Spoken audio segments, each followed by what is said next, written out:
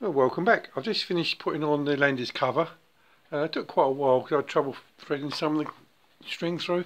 This is the white nylon cord I use this time. Get my finger out of the way. I've watched quite a few YouTube videos and I think it's pretty much where it should be now.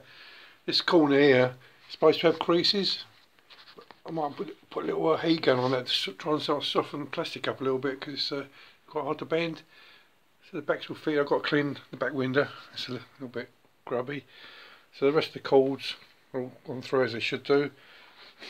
I haven't actually tightened these turnbuckles up yet. I didn't want to pull it too tight. I just wanted to let it hang for a while, see if it would drop out a little bit. But it doesn't look too bad actually. The string itself, obviously it's a white nylon cord. These ends here, I think I'll have to shorten these up a bit. But what I did, I used some of the heat shrink. You can see it or not. Not going to focus. That yellow is like heat shrink. It's only sort of a heat shrink I had that size. So I put the heat shrink on it, and on the end I'll use a soldering iron and just melt at the end. But obviously these strings this size are a bit too long, so I'll probably will shorten them down to something like that. Again, this corner, obviously it's a bit tight. I'll see if I can loosen up a bit. It took quite a while to figure it out, but obviously this sort of goes through that strap there. That's that. Yeah, walking around the side.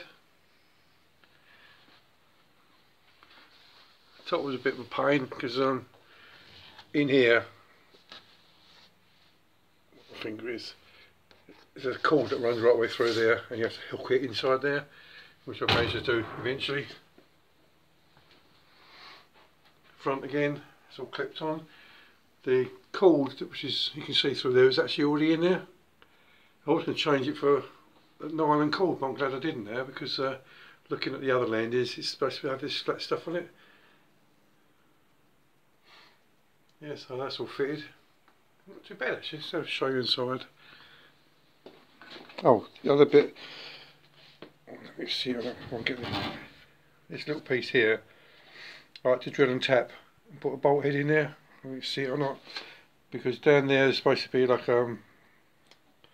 bits of rope around it. It's actually fallen off over the years, and I really didn't want to do any welding there because it's right next to the fuel tank, so I went to a safe option. Maybe I'll just paint it in so it doesn't look quite so bright. Inside, got the front straps in. On the other, I'm not sure what this bracket here is. Don't know what that is. Doesn't seem to do anything as such. But it's supposed to be like a little eye there for the strap to go through, but I'll put it through there instead. Let's see, yeah, a few gaps in the back, but all in all it's really good. The only thing that I did notice broken, one of these straps is broken off of here. So I'm not sure what to do about that. This is the cord from goes on the front that just needs tying up around there.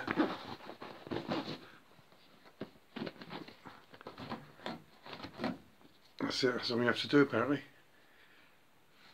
Nothing else to see really. No, it's all good, so it's finished. The only thing I'm bloody waiting for is that fan belt. You know, all I want to do really now is start the engine up and let it run to temperature for a while. And once it's up to temperature, obviously I'll lift it right off the ground, put the wheels on it and go through the gearbox, make sure we've got all the gears. There's just one fan belt that's holding me up at the moment. Everything else is done. Can't think of anything else to do on it, you know. So I'm going to bleed the brakes again. Probably going to do that.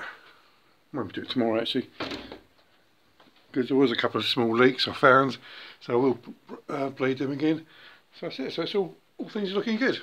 Well, thanks for coming back. See you again shortly. Bye now.